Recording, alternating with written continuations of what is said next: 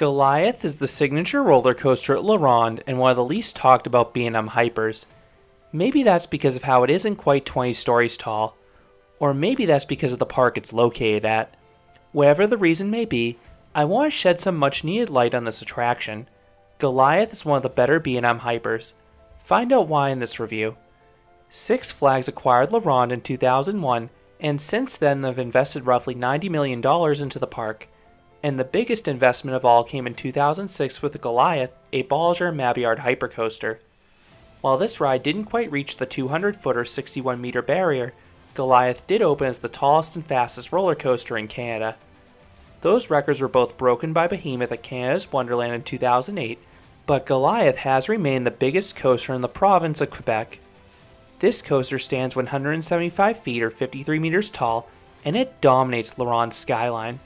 You can see this coaster's lift hill looming over much of the park. Very little of the main layout can be seen from within the park though, because it runs along the back parking lot. However, it makes quite the impression for those outside the park. Those in that back parking lot can get up close and personal with the camelbacks. Then the sea of camelbacks is extremely visible from the Jacques Cartier Bridge and the St. Lawrence River. The latter is arguably the best place to take in views of the coaster in my opinion. This helps draw in prospective customers visiting Montreal. Now let's talk about this ride's paint scheme. It really is curious. The coaster features bright red track, yellow rails, and blue supports. What rides in the Six Flags chain also have that paint scheme? I'm almost certain this coaster was intended to be used for Superman. Six Flags has used this identical paint scheme multiple times before, always for a Superman coaster. Just a few years prior, Ronde had installed a Batman the Ride clone with the usual colors and even a bat logo. It was named Vampire at the time. I believe Ronde was going to become an officially branded Six Flags park around 2009, which would have allowed the park to finally use the DC characters, but this never materialized. This has resulted in this B&M hyper keeping the ever so popular Goliath name. But I think it does work here because it's far and away the tallest coaster at this park. Ronde's Goliath was one of two Goliaths that Six Flags actually installed for the 2006 season, both being B&M hypers.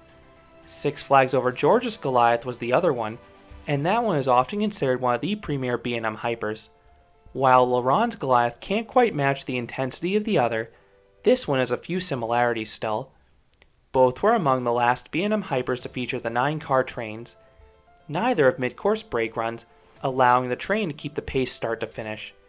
Both have hardly any trims, and both have a weird finale with an abrupt little hop into the final brake run. Goliath is easily the most popular ride at Ronde, and it often has the longest line in the park. While it is capable of having a great throughput if it runs both trains, there are two issues there. First, this ride has a tendency to run just one train.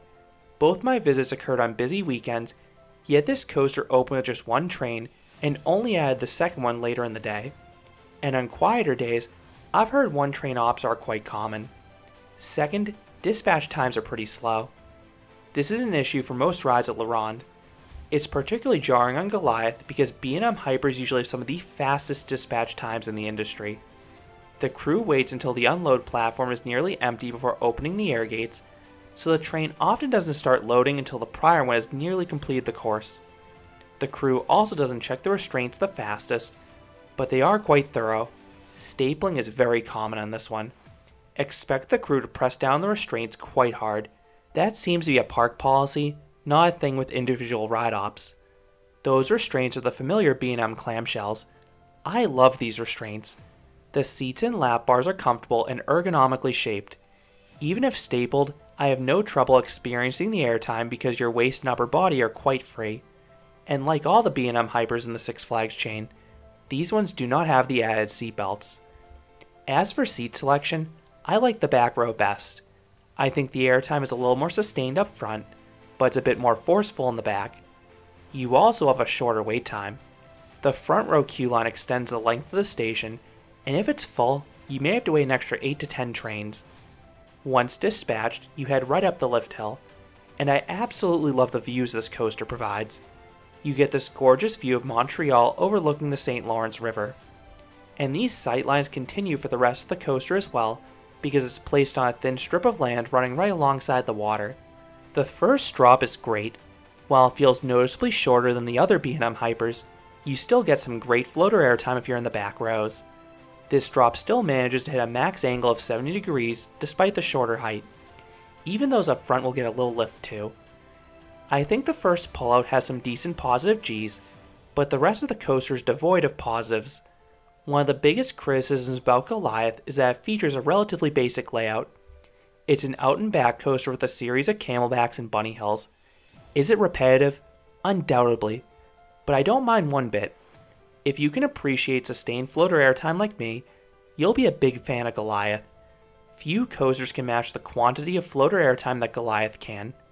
You have a first drop, 8 camelbacks or bunny hills, and additional airtime on the turnaround and finale. That first drop is followed by 3 consecutive camelbacks.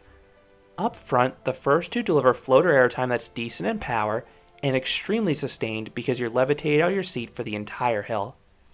Towards the back, you get slightly stronger airtime, but it's not quite as sustained because you only come out of your seat for the drop. The third camelback is slightly stronger airtime for all. It's still sustained, but not quite as much as the prior 2 hills. Next is a turnaround that you won't find on any other B&Ms. It's a crow's nest maneuver similar to the one found on Six Flags Great Adventure's Jersey Devil coaster, and I really like this element. First, you get a nice combo of airtime and laterals going into it. Everyone gets popped out of their seat, more forcefully up front though. Then you're thrown sideways from the banking while airborne, which is a fun sensation with those clamshell harnesses.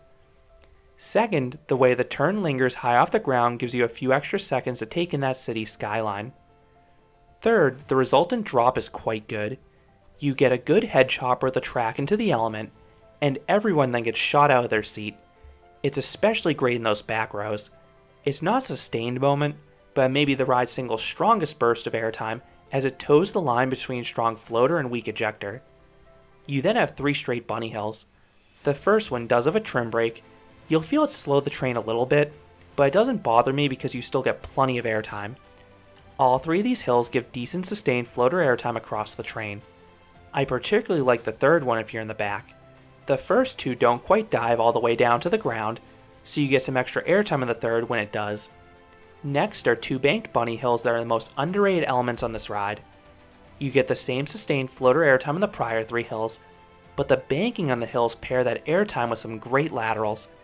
It's a fun contrast between the graceful airtime lifting you up out of the seat and the laterals trying to fold you over the side of the train. I really wish B&M would use these types of hills more in their other coasters.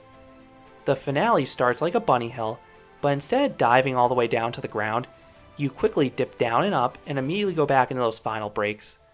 The front gets their usual airtime into the element, but they get abruptly tossed upwards into the breaks afterwards.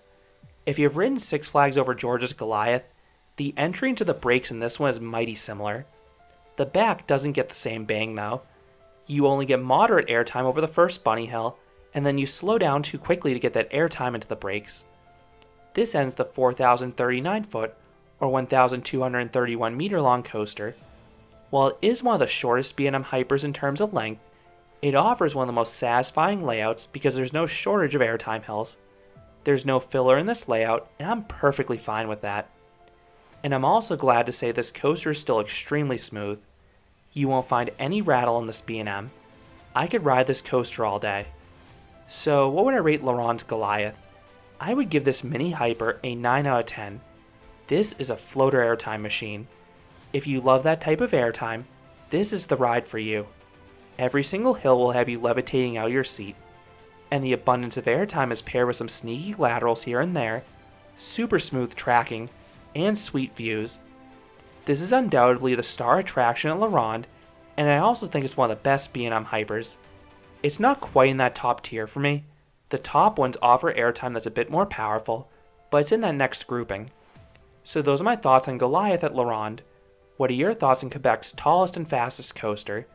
Do you think it's one of the better B&M Hypers? Let me know down in the comments.